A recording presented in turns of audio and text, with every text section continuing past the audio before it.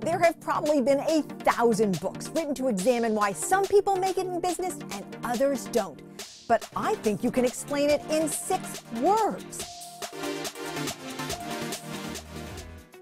Successful people have no plan B. Here's what I mean. I've always been fascinated by Hollywood and specifically what makes some people stars.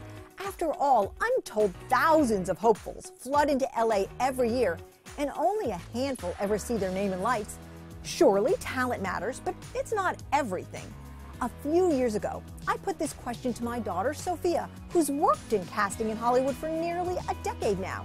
She didn't hesitate.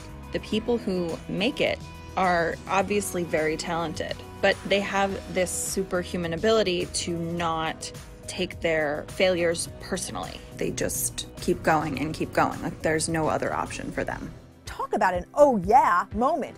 Sophia's observation described virtually every successful business person I've ever met, studied, written, or read about. None of them had a plan B. It makes sense, doesn't it? When you have a safe place to run when things get tough, you can, and you often do.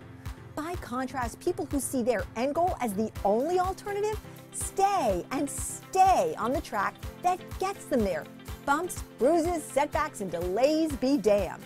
So here's my question for those of you with a big dream. Do you also have a big fallback strategy? I don't blame you for managing your risk, but just know your plan B, as sensible as it seems, may be exactly what undercuts the amazing plan A for your life.